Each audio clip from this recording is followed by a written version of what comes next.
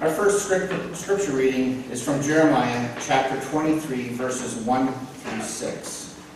Hear now the word of God. Woe to the shepherds who destroy and scatter the sheep of my pasture, says the Lord.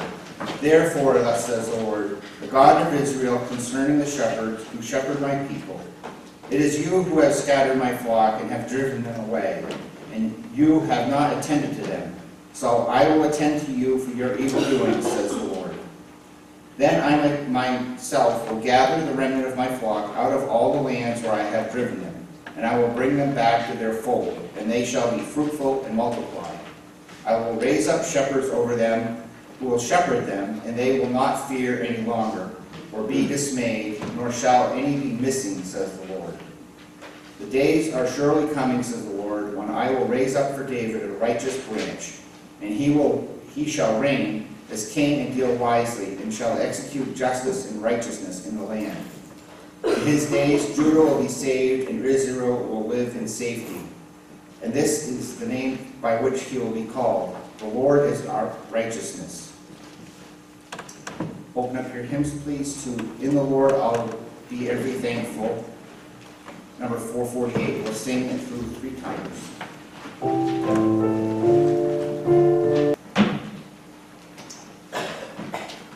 Our second reading this morning comes from the letter of Paul to the church in Colossus. Chapter 1, verses 11 through 20. May you be made strong with all the strength that comes from God's glorious power, and may you be prepared to endure everything with patience, while joyfully giving thanks to the Father who has enabled you to share in the inheritance of the saints in the light. God has rescued us from the power of darkness and transferred us into the kingdom of his beloved Son, in whom we have redemption, the forgiveness of sins. Christ is the image of the invisible God, the firstborn of all creation. For in Christ all things in heaven and on earth were created, things visible and invisible, whether thrones or dominions or rulers or powers, all things have been created through him and for him. He himself is before all things, and in Christ all things hold together. He is the head of the body, the church. He is the beginning, the firstborn from the dead, so that he might come to have first place in everything. For in Christ all the fullness of God was pleased to dwell, and through him God was pleased to reconcile to himself all things, whether on earth or in heaven, by making peace through the blood of his cross.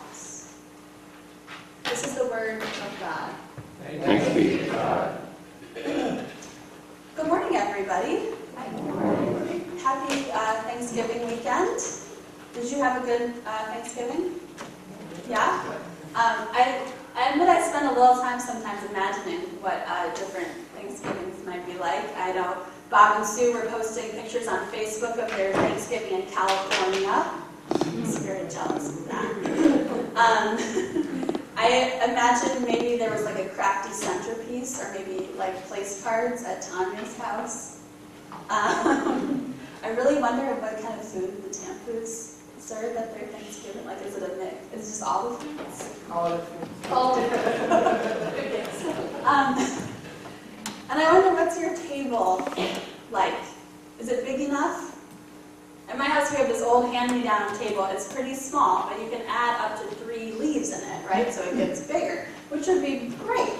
Except, of course, that the 3rd leaf was kind of this, like, DIY thing. So it doesn't really match the other 2, and it doesn't have anything to hold it in place except, like, the pressure of the table being pushed together. So if you're not careful and you put a side dish that's, like, a little too heavy down at one end, it's not good. And then once you get the 3rd leaf kind of wedged in, of course, the beautiful edgework of this hand-me-down table is totally interrupted by this like foot of particle board. So you have to find a tablecloth to put on it, right? So it looks okay. But there's only one tablecloth that fits the table at this length, right? And I have no idea where. Maybe you added an extra table this year, the much sought-after kids table, where little ones and some of their rowdier adult companions might be placed. Thanksgivings, as a child, my great Aunt Thelma had a table that was not big enough for everyone, so it was milk drinkers in the kitchen with the kids around a card table with folding chairs. This had been a tradition since my dad was a child, going to his Aunt Thelma's house for Thanksgiving. And so when my mom and dad got married, the first time they hosted a meal in their small new house, they, of course, didn't have room for everyone at their table, and they told Aunt Thelma, "We're so sorry, milk drinkers in the basement," where they had set a single table with a place card just for her. They didn't make her eat down there, but it was, just a joke. Gathering at a table is one way to describe what we do here in this place. At least once a month we gather physically around Christ's table. We are literally called to this table in the act of communion. And I can't help but wonder, if Jesus invited us to Thanksgiving, what would his table be like? Our first reading today from Jeremiah gives us one view of Christ's table. This is a royal table, a table that David sits at, a table where the leaves all definitely match and the linens are impeccably clean. It is a table for a king, which is appropriate on this Sunday, marked in the liturgical calendar as the reign of Christ, or Christ the King Sunday. This table is an extravagant table. Think royal wedding. There's caviar and foie gras, and is that Jesus popping up out of the crystal? I don't know about you, but when I consider this table, it starts to get a little bit anxious. I'm not sure I belong there. I definitely wouldn't know which fork to use. Would I even have the right outfit to wear? Would I be welcome? Would I be good enough even to be invited? I don't know.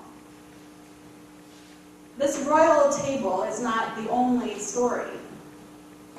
Another traditional reading on Christ the King Sunday from the Gospel of Luke is the story of Jesus' crucifixion. Quite a different view of what Jesus' table might be like. This is a table packed full of sinners and outcasts and all of the wrong kinds of people. This table is a crucified table, a weak table, a table without the power to defend itself. What kind of king is that? Where's the crystal at this table? It's so unimaginably different from the table of Jeremiah that it's shocking. Not only do the leaves not match, there's a leg missing on this table, and good luck finding the tablecloth, let alone keeping your napkins after this band of untrustworthy people has gone through. Hide the silver. The jarring disparity of these two tables is much like the jarring disparity of people's hopes and the reality of the early church. The prophets foretold a Messiah, a king, who would rule with power and might, who would provide for the people, who would make them safe. A powerful person who would bring justice, whose very name would be righteousness. But what they got instead, in this Messiah, this Jesus the Christ, was someone who criticized the powerful, who was worried about the rich people, who consorted with all the wrong folks. Jesus didn't form the super PACs that were necessary to overthrow Caesar. He didn't even try. He built his constituency among ordinary people, the ones everybody else had given up on. He didn't care. He wasn't interested in any of the earthly measures of power or success. What Jesus did, instead of amassing power, was to kind of redefine what power meant. What he did instead of storing up wealth was love. And he loved so fiercely that he was killed for it. And so powerfully that people gathered by the thousands to hear him speak. And they felt in their deepest inner parts that this man was telling them the truth. Their worlds were turned upside down. Their whole way of understanding things had to be redefined. In Greco-Roman culture at the time of Jesus, it was popular to think and understand the world in terms of dualisms. Two options, diametrically opposed, absolutely separate. Things were either black or white, powerful or powerless, rich or poor, good or bad, hopeful or hopeless. We're still attached to this kind of thinking. People always have been. It makes it very easy to make sense of the world, to categorize life. The powerful were rich and good, the powerless were poor and bad. And in the midst of this kind of thinking, what Jesus did was revolutionary when he said that the powerless were good and to be honored. When he said that the rich would have a hard time getting into the kingdom of heaven. When the Messiah sat down with sinners and screwed the whole system up. And God loves that, even though it is a lot more difficult for us. The early church, as it struggled to figure out how to follow God, was committed to living in these contradictions. The passage from Colossians that we heard this morning, it's believed to be an ancient prayer, one of the earliest prayers we have recorded from one of these early Christian communities. I want to read it again in a different translation, a little more poetic, that might get some of the hymnry out of it. It says, Christ is the image of the invisible God, and the firstborn of all creation. For in Christ were created all things in heaven and on earth, everything visible and invisible, thrones, dominions, sovereignties, powers, all things were created through Christ and for Christ. Before anything was created, Christ existed, and in Christ all things hold together. Christ is the beginning, the firstborn from the dead. And so Christ is first in every way. For in Christ all the fullness of God was pleased to dwell. And through Christ God was pleased to reconcile all things, everything in heaven and everything on earth, when Christ made peace by dying on the cross. There's a lot of pressure in our lives, especially, I feel, especially during the holidays, to engage in this really dualistic thinking, to be either one or the other, and preferably to be happy, thankful, joy-filled, and worry-free. I think, is it just me? Am I the one person? It can be exhausting to try to pretend that we are only one-sided, only that good side of things. We aren't simply one or the other. But you know what? Neither is our God. That's what sticks out to me from that early Christian hymn in Colossians. Christ is the image of the invisible God, the firstborn of all creation, the firstborn from among the dead. For in Christ all the fullness of God was pleased to dwell. Last week, we talked about the way that things fall apart. And today there is a word of good news for us. In Christ all things hold together. In Christ, the fullness of God and creation dwells, not just the good parts, not just the happy parts, but the fullness, the totality. Jesus himself is not either or. He is the firstborn of creation and the firstborn among the dead, the first thing to be and the first thing to be raised of not being. Christ inhabits every part of our lives, the mountaintops of life and the valleys where death's shadows linger. Christ is both the king at royal David's table popping champagne and the king crucified, powerless and weak by every standard of this world. At Christ's table there is no dichotomy that pressures us to choose one or the other. Instead, the two sides mix and mingle, while lepers eat filet mignon and hedge fund managers sit with undocumented children. Instead of creating confusion, removing the choice between either this or that opens this beautiful space of freedom to be, maybe to be made new.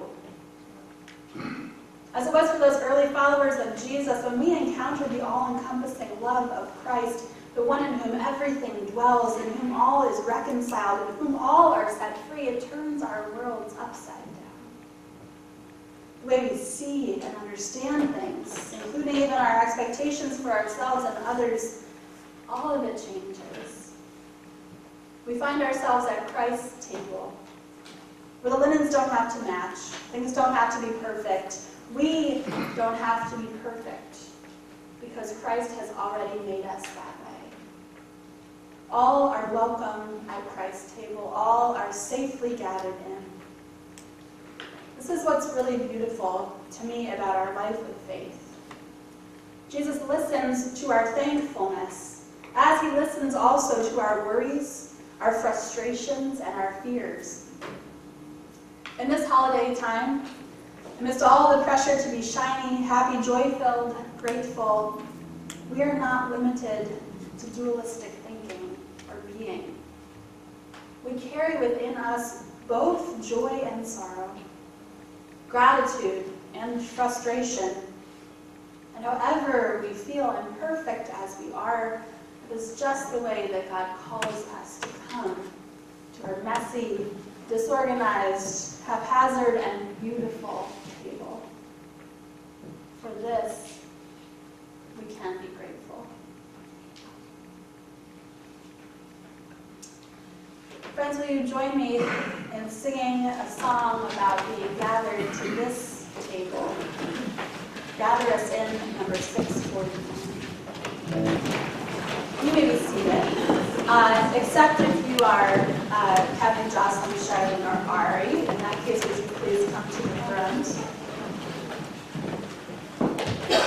We have a major reason to be thankful this morning, and it is this group of new members. Woo!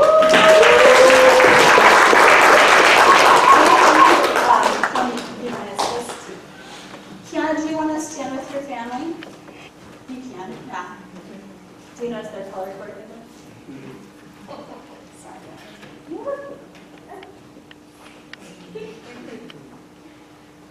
On behalf of the session, I present Ariana DiCiero, who has been received into the membership of this congregation by transfer from Fairfield Presbyterian. Right?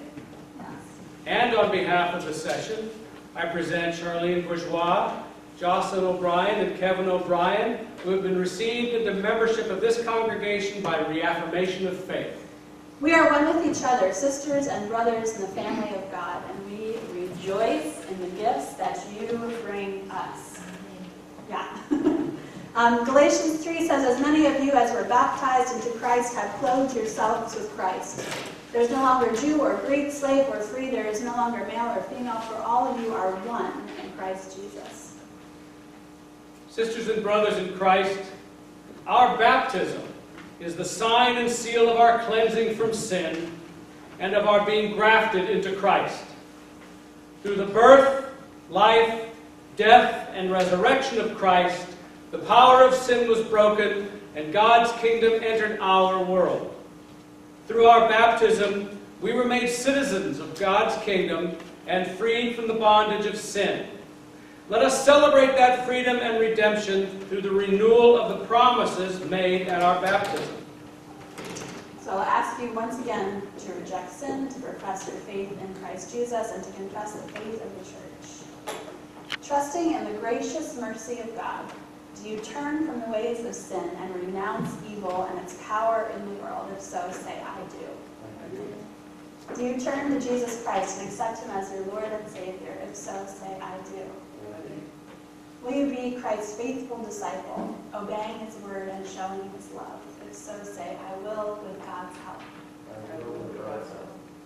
You have publicly professed your faith. Will you be a faithful member of this congregation, share in its worship, continue to share in its worship and ministry through your prayers and gifts, your study and service, and so fulfill your calling to be a disciple of Jesus Christ? If so, say, I will with God's help.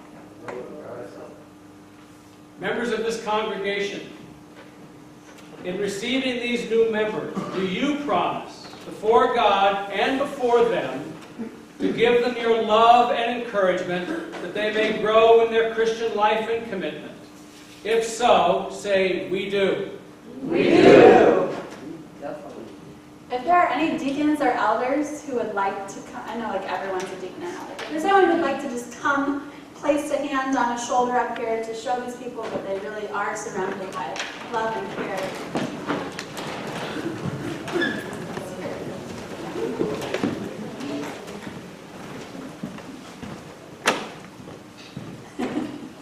Thank you to those who remain. That was great.